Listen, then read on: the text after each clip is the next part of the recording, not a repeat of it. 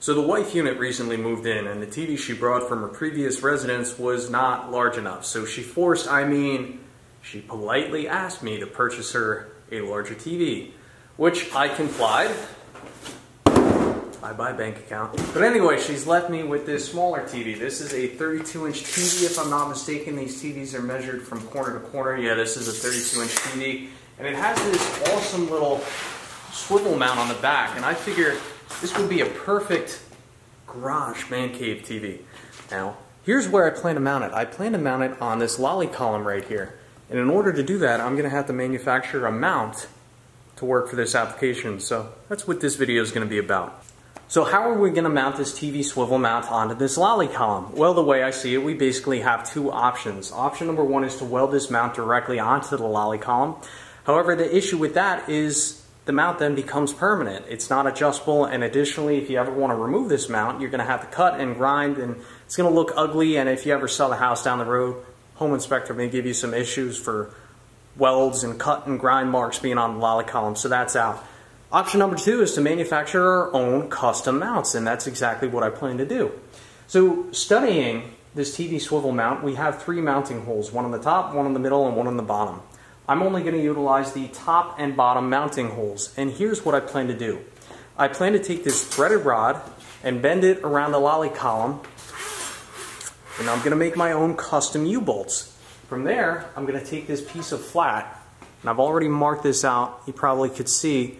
But basically, I'm going to cut this into two 6-inch lengths because the Lally column is 4 inches in diameter. So there's going to be an inch of overhang on on either side.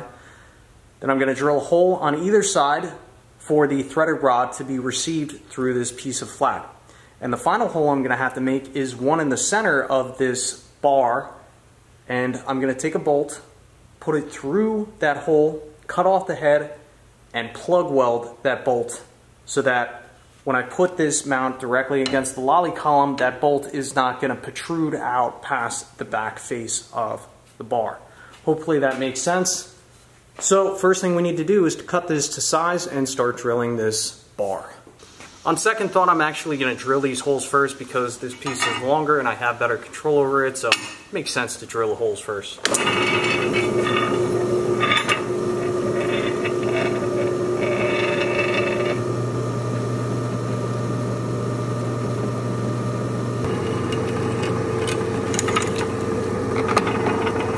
While I'm changing out this bit here, I want to talk about drill press safety for a moment. So safety tip number one, always wear your safety glasses. Safety tip number two, when you're drilling anything larger than an 1/8 inch hole, definitely clamp down your work. It's really a good idea to clamp down your work at all times. I generally use these 11R vice grip clamps. But especially when you start to use these larger drill bits, what happens when they're almost through the metal, what'll happen is these will catch weird and they'll start spinning your piece that you're drilling through like a helicopter blade. And if you're not careful, it'll slice you real bad or get you tangled up in there, and you don't want that. That's tip number two. And tip number three, don't wear loose fitted clothing. Whenever I'm around the drill press, I always like to roll my sleeves back. I'm kind of 50-50 on whether you should wear gloves or not. I remember watching American Chopper as a kid and watched the guy Vinny, one of the fabricators there. He was wearing gloves, and I guess his gloves got caught up in the bit. I don't know why he had his hand so close to the bit, but he ended up going to the hospital. Thankfully, he didn't lose his fingers. But if you have sweatshirts, take the strings out of the sweatshirts, the drawstrings, and if you have long hair, just tie it back. Try and be smart, be safe. And that's all I have to say.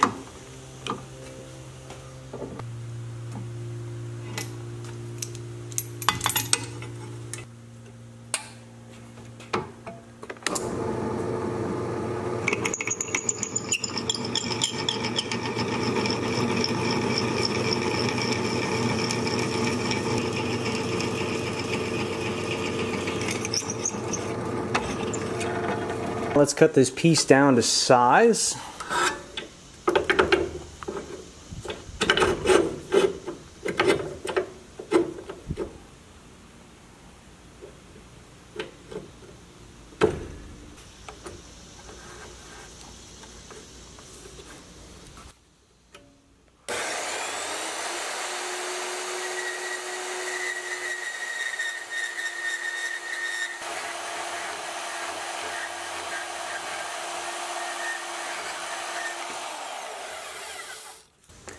I must say, these mounts are looking fantastic so far. I've cut about an 1.5 inch piece of 5/16 inch threaded rod, and what I'm going to do now is I'm going to plug weld it into this center hole here. So I'm just going to have this positioned approximately in the center here so I can fill up this little hole with weld. I'm going to do that off camera because whenever I weld with the camera it normally ruins the lens. So let me do that off camera. I'll check back in with you in a moment here.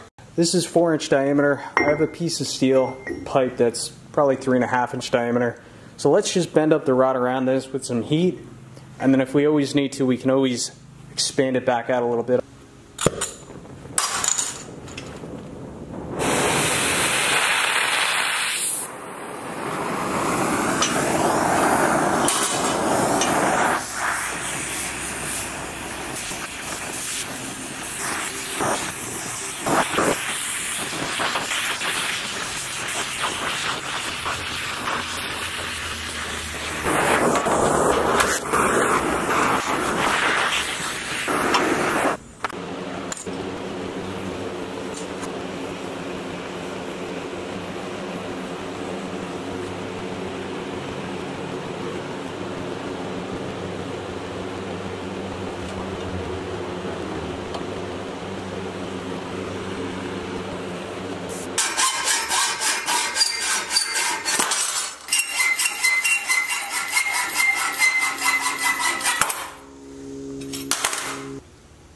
Just finished up the mounts, and I didn't wait for the paint to dry. That's why the finish isn't perfect, but it's shop grade.